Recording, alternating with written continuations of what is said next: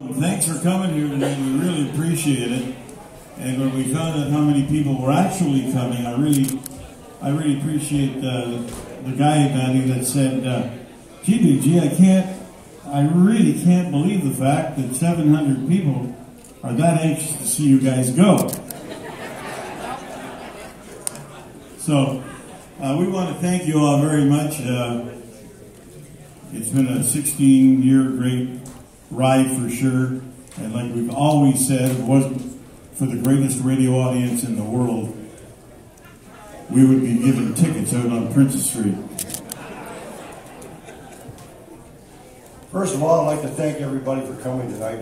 We didn't realize we had so many friends, and we surely appreciate it. Yeah. And a lot of you people, I'm sure, are wondering who the hell I am. Nobody's ever seen me without my hat on. But that's just because somebody stole it. But it's here somewhere. I've seen you without your pants on. It's even uglier. So it's going to be a fun night. We're going to have a great time. And we'll be back to talk a little bit later. And we've got some surprises for you. But first of all, let's get some music on the stage. Well, wait a minute. Hold on just a minute now. Don't tell me to push the button just yet. No. Buttons hasn't arrived. Where are the gals for the Kids for Kids? Right over there in the corner. See them over there, everybody? Now, I want everybody that's here tonight, if you've appreciated anything that we've done over the last 16 years, one of the great things that Maddie and I have done is supported young people in this community, helping them to achieve their goals. And if it hadn't been for people like you, when we were, young people, we wouldn't be where we are. So tonight I urge you, please, you got the damn ticket for nothing, okay? And when we found out the tickets were free, I figured, is that all we're worth is free? I find out, yeah, that's it. Could you go over there? There's two young ladies over there, and make a donation, please, out of the kindness of your heart. And then a little later, we've got a big surprise. Right, Maddie? For sure. You're going to like this. This is the biggest surprise you could have. Go ahead, tell them. Well, we've got a guitar we're going to auction off. And Big G and I are going to sign it. And it's going to be dedicated to the last bash. And all the proceeds will go to Kids for Kids.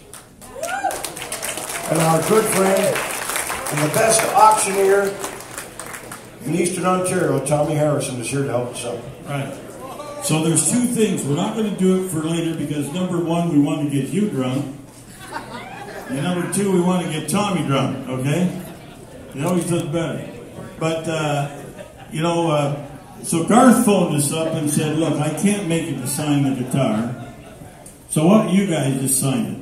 So we'll write Garth Brooks on it if you want. And then you can tell all your friends Garth signed the guitar, right? Maddie's pretty good. I mean, Maddie signed Tim McGraw. Sorry. We already did that at one of our auctions earlier. And I think it was at our Christmas teen luncheon. We said it was a guitar from Garth Brooks. I signed it wrong. I said Gary Brooks, but it still went for a pretty good price. Hey, okay, so please go and make that donation, and let's get some music going. You're right. We tried to get Brooks and Dunn, but they weren't available. Well, we got the next best thing. We got Kingston, Brooks and Dunn here tonight. Give them the big intro there, Manny. Okay, these guys go right back.